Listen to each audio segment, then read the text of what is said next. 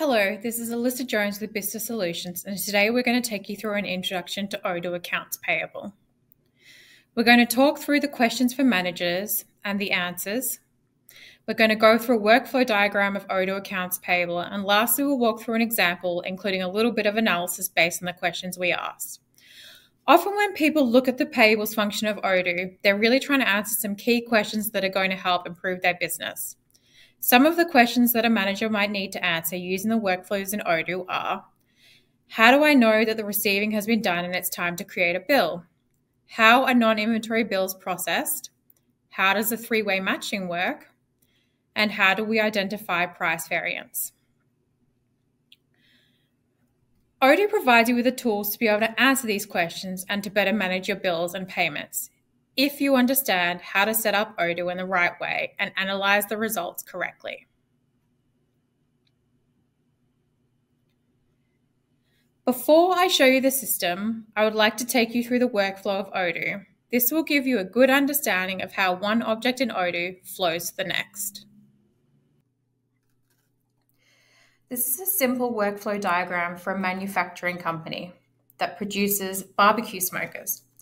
The portion we'll be looking at today is the final swim lane under accounting.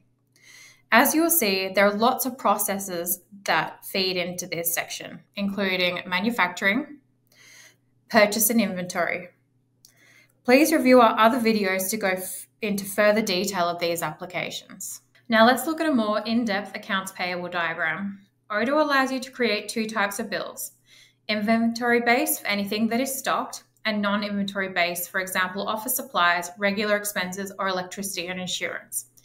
Inventory-based orders are triggered from the creation of a purchase order, while non-inventory based can just be triggered by a bill.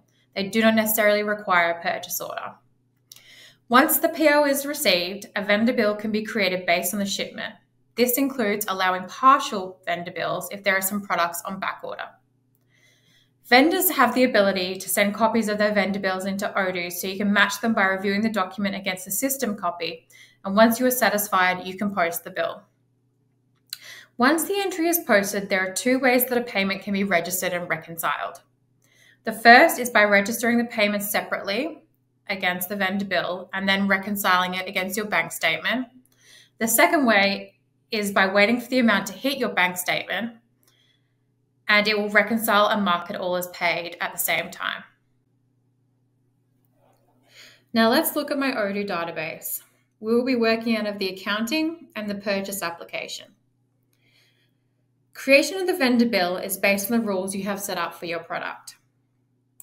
This can be found under the purchasing application and under products, and I'll be looking at the purchase tab on my offset box for 50 gallons. The vendor bill can be created based on ordered quantities or on received quantities.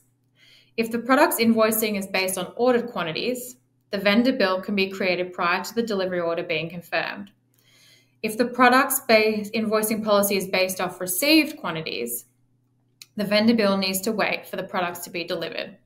In this scenario, my products are set up based off received quantities. This means the goods need to be received before the vendor bill can be created. You will see if I go under purchase orders that I have created a purchase order for two of my offset 50-gallon boxes. If I go and look at my current journal items, you'll see there is no journal items for this product yet today.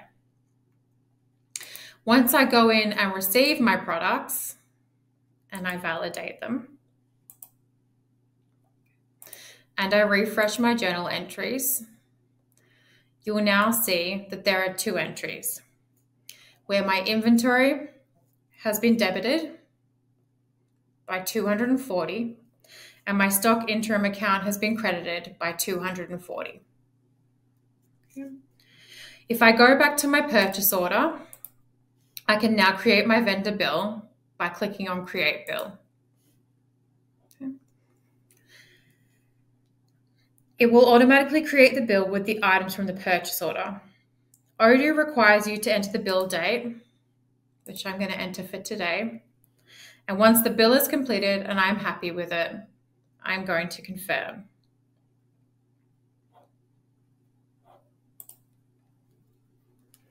If we now go to our journal entries and I refresh again, you'll now see that there's a bill entry. My stock interim account has been entered for $240, which matches against my stock interim account for my original adjustment. I have my purchase tax for $36, and then my full amount has hit my accounts payable account for the $276. This customer does not have any existing or outstanding payments or credits, so we need to register a payment. We're going to do this manually by clicking on Register Payment. Ensuring that you choose the right journal, and in this scenario, they've paid into my bank account, so I'm going to choose Bank, and I can create my payment for my full amount. You'll see that by doing this, it changes the status of my bill to in payment status. If I go back to my journal items and refresh, you'll now see that there's an additional journal item where it has credited my outstanding payment and debited my accounts payable, matching my accounts payable account from my earlier transaction for the bill. To fully complete the payment of the bill, we now need to reconcile this against my bank. We do this through the accounting application. I don't currently have my bank synchronization turned on, so I have to manually create the bank statement item to match.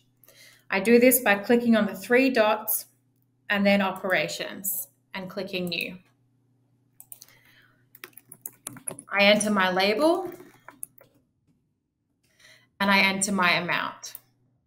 So I am going to try and match this 276, and it will be negative as I have paid that out of my account. Okay. I can then go in and click Match to match this against my payment.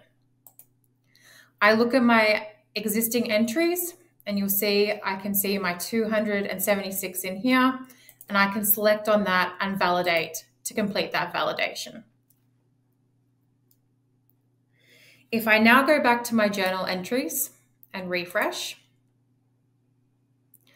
you will now see that there is another entry where it has credited my bank and it has debited my outstanding payments account, which has put in a matching number against my outstanding payments account from my original register payment. This is the full flow from PO to completed bill payment for an inventory item. As per our earlier diagram, the non-inventory starts from creating a vendor bill manually from the accounting home screen and entering the details. Odoo has the ability to ensure that your purchase order, vendor bill, and receipt all match automatically through a setting called three-way matching.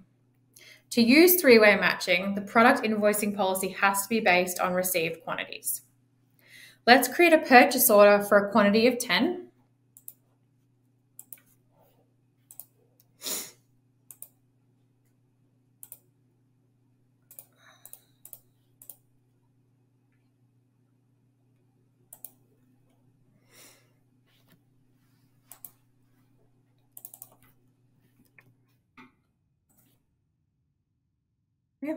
And we're going to confirm that. But when I receive it in, I'm only going to receive in 7.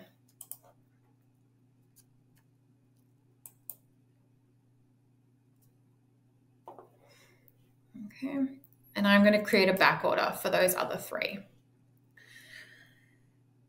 Because our invoicing policy is based on received quantities, it will create a vendor bill for the 7 when I click Create Bill. Okay. If I look at my Other Info tab on my vendor bill, there is now a new field called Should Be Paid. There are 3 options that can appear here. Yes, which means you can go ahead and pay it. Exception, which means there is an issue and they don't match. And lastly, no, which is when you force a vendor bill and the products you bought are not received and you shouldn't go ahead with the payment. You will now see that if I go ahead and I change the quantity on the vendor bill to 10, and I go back, if I save that, and I go to my other info tab, there will be an exception because I'm trying to bill for more than has been received. Sometimes when the goods come into Odoo, the price of the product may vary from the original price on the purchase order for several reasons. Okay. This is captured in a price variance account that is set up under either the product categories or the products. So I've created my purchase order for 7 at $4. I will now go in and change the price of my vendor bill on $6 as they have sent me their bill and it has actually gone up in price. Once I confirm this,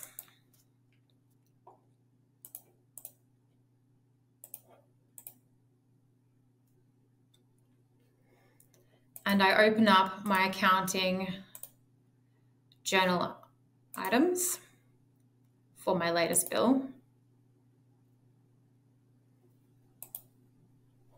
Okay. You will see that the difference of $14 has been put against the price variance account. Please note, Odoo does have a process to include landed costs and additional costs of the price that is separate to what we have just gone through. Odoo Accounting has a lot of reporting, but the most important report for accounts payable is the aged payable. This shows all of the outstanding payments and when they are due. There are several filters across the top. This shows all of the outstanding payments by a particular quarter or by a particular month or financial year. I can also search for a particular partner or if I've added tags to my vendor bill.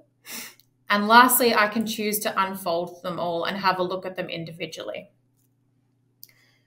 On the individual records, I can click through to the journal items for that, or I can open the vendor. And lastly, I can click on the bill and open up the bill.